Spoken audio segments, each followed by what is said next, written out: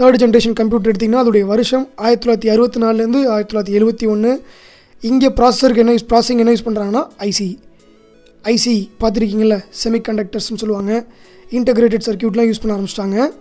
அதுக்கப்புறம் ஸ்டோரேஜுக்கு large magnetic core. Second ஜென்ரேஷனில் magnetic core use பண்ணாங்க. தேர்ட் ஜென்ரேஷனில் லார்ஜ் மேக்னெட்டிக் கோர். அதே மாதிரி லார்ஜ் மேக்னெட்டிக் டேப்ஸ், கொஞ்சம் அதிகமான ஸ்டோரேஜை ஸ்டோர் பண்ணுறதுக்காக, அதிகமான டேட்டாவை ஸ்டோர் பண்ணுறதுக்காக லார்ஜ் அமௌண்ட்டில் ஸ்டோர் பண்ண ஆரம்பிச்சிட்டாங்க. அதுக்கப்புறம் லாங்குவேஜ் பார்த்திங்கன்னா assembly and high level language ரெண்டுமே யூஸ் பண்ண ஆரம்பிச்சிட்டாங்க. சரிங்களா? அதனால் assembly intermediate, 0s and 1s low லெவல்னு சொல்லுவோம். நம்ம பேசக்கூடியது ஹை லெவல்னு சொல்லுவோம். அதுக்கு இடைப்பட்ட லாங்குவேஜ் பேர் என்ன அப்படின்னா அசெம்பிளி லாங்குவேஜ். கம்ப்யூட்டருக்கும் அதை டேரெக்டாக புரிஞ்சிக்க முடியாது, மனுஷனாலையும் டேரெக்டாக புரிஞ்சிக்க முடியாது. அதை வந்து அசெம்பிளின்னு சொல்லுவோம். சரிங்களா? So 2 type of language, assembly and high level language use பண்ண ஆரம்பித்தாங்க. அதுக்கப்புறம் கீபோர்டு, மானிட்டர்லாம் யூஸ் பண்ண ஆரம்பிச்சிட்டாங்க. போன ஜென்ரேஷன்லாம் பார்த்திங்கன்னா பஞ்ச் கார்டு யூஸ் பண்ணாங்கன்னு நம்ம பார்த்தோம். சரிங்களா? அந்த ஒரு பெரிய கார்டு எடுத்து அதில் ஓட்ட போட்டு வச்சுருப்பாங்க. அதை கொடுத்திங்கன்னா இன்புட்டாக எடுத்துக்கணும் கம்ப்யூட்டர். திருப்பி அதை பேஸ் பண்ணி ப்ராசஸ் பண்ணி நமக்கு அவுட்புட் கொடுக்கும். ஆனால் இதில் என்ன பண்ணிட்டாங்கன்னா கீபோர்ட் அண்ட் மானிட்டர் யூஸ் பண்ண ஆரம்பிச்சிட்டாங்க. ஒரு பெரிய லீப், கம்ப்யூட்டர் இதில் ஒரு பெரிய ஜெயண்ட் லீப்புன்னு சொல்லலாம் நம்ம.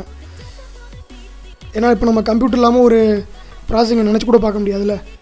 சரிங்களா? இப்போ அதே மாதிரி அதில் சாம்பிள் கம்ப்யூட்டர்ஸ் பாருங்கள். IBM 360 370 கம்ப்யூட்டர் பேர் IBMல போட்டிருக்காங்க, நீங்கள் பார்க்கலாம். மானிட்டர் இருக்குது பாருங்கள், கீபோர்டு இருக்குது. சரிங்களா? ஸோ மானிட்டர் அண்ட் கீபோர்டு வந்து primary input and output டிவைஸாக use பண்ண ஆரம்பிச்சிட்டாங்க. அதுக்கப்புறம் PDP-8, PDP-11, CDC 6600 இதெல்லாம் வந்து ஒரு சாம்பிள் கம்ப்யூட்டர்ஸ் தேர்ட் ஜென்ரேஷனுக்கு. சரிங்களா? ஸோ என்னென்ன ஹார்ட்வேர் யூஸ் பண்ணியிருக்காங்க அப்படின்னு பார்த்தீங்கன்னா ஐசி, இன்டகிரேட்டட் சர்க்யூட், நீங்கள் பார்க்கலாம் ஐசியோடைய ஃபோட்டோவை. அதுக்கப்புறம் லார்ஜர் மேக்னெட்டிக் கோர்ஸ் மெமரி. சரிங்களா? மேக்னெட்டிக் கோர் பார்த்தோம், இது லார்ஜர் மேக்னெட்டிக் கோர். அதில் தான் டேட்டாவை ஸ்டோர் பண்ணாங்க, ரிட்ரீவ் பண்ணாங்க. அதுக்கப்புறம் larger magnetic tabs. So mini computer கொண்டு வர ஆரம்பிச்சாங்க. இது ஒரு பெரிய அட்வான்டேஜ். இந்த தேர்ட் ஜென்ரேஷன் ஆஃப் கம்ப்யூட்டரில் மினி கம்ப்யூட்டரை இன்ட்ரடியூஸ் பண்ணாங்க. நம்ம யூஸ் பண்ணுற கம்ப்யூட்டருக்கு ஒரு முன்னோடி அப்படின்னு சொல்லலாம். அந்த கம்ப்யூட்டர் நீங்கள் பார்க்கலாம், ஒரு கீபோர்டு, ஒரு மானிட்டர் இருக்குது, மவுஸ் கிடையாது. தேர்ட் ஜென்ரேஷனில் மவுஸ் கிடையாது, நல்லா ஞாபகம் வச்சுக்கோங்க. ஸோ அதுக்கப்புறம் என்ன மாதிரியான ஓஎஸ் யூஸ் பண்ணாங்க அப்படின்னா time sharing OS. Time sharing என்ன, ஒவ்வொரு காலகட்டத்தில் ஒவ்வொரு யூஸர் வந்து யூஸ் பண்ணுவாங்க, டைம் கொடுத்துருவாங்க. நீங்கள் வந்து இப்போ 1 to 2 ஒர்க் பண்ணணும்னா 1 to 2 தான் நீங்கள் ஒர்க் பண்ண முடியும். 2 to 4 வேறு ஒருத்தர் ஒர்க் பண்ணுவார்னா 2 to 4 வேறு ஒருத்தர் வந்து ஒர்க் பண்ணுவார், நீங்கள் ஒர்க் பண்ண முடியாது. ஸோ ஷேர் பண்ணி ஒர்க் பண்ணுற மாதிரி டைம் ஷேரிங் ஓஎஸ் போட்டிருந்தாங்க. இந்த ஆப்ரேட்டிங் சிஸ்டம் பற்றி நம்ம டீட்டெயிலாக அடுத்து வர டுட்டோரியல்லாம் பார்ப்போம். ஸோ அதுக்கப்புறம் high level programming language use பண்ண ஆரம்பிச்சிட்டாங்க. அப்புறம் அன்பண்டிலிங் ஆஃப் சாஃப்ட்வேர்ஸ் ஃப்ரம் ஹார்ட்வேர். இது முக்கியமான ஒரு ஃபீச்சர்.